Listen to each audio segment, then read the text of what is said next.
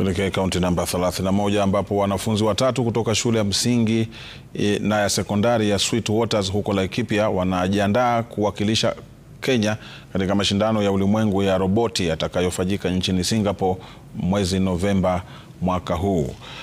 Santana Tahri, mwanafunzi wa darasa la 5, pamoja na Brian Mubea na Ryan Kiambuthi, wanafunzi wa darasa la 7, walishinda mashindano ya kitaifa ya roboti na kufuzu kushiriki katika mashindano hayo ya kimataifa. Mabingwa hawa wachanga wanaoendeshwa na ndoto yao ya kuingia katika taaluma ya roboti na programu za kompyuta. Went for 2 competitions.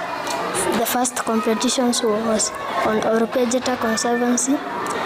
The second competition was on Nairobi. In Nairobi we managed position 1. Now we are heading to Singapore. We are doing some preparations to make sure that we win in Singapore.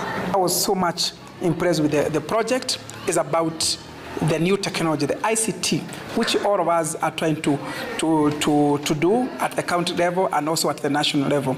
And what is so much about is the national level, we are talking about the special economic zones. We are talking about the CAIP. We are talking about industrialization.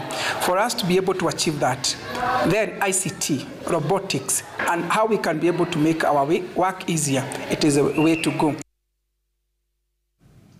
Taarifa hiyo inatufikisha majira ya saa 7 na dakika 23 kulingana na saa ya studio. Lakini kulingana na kopo langu la kronomita ni saa 7 na dakika 25. Napata fursa ya kupumua hapa kabla ya kurejea na taarifa zaidi.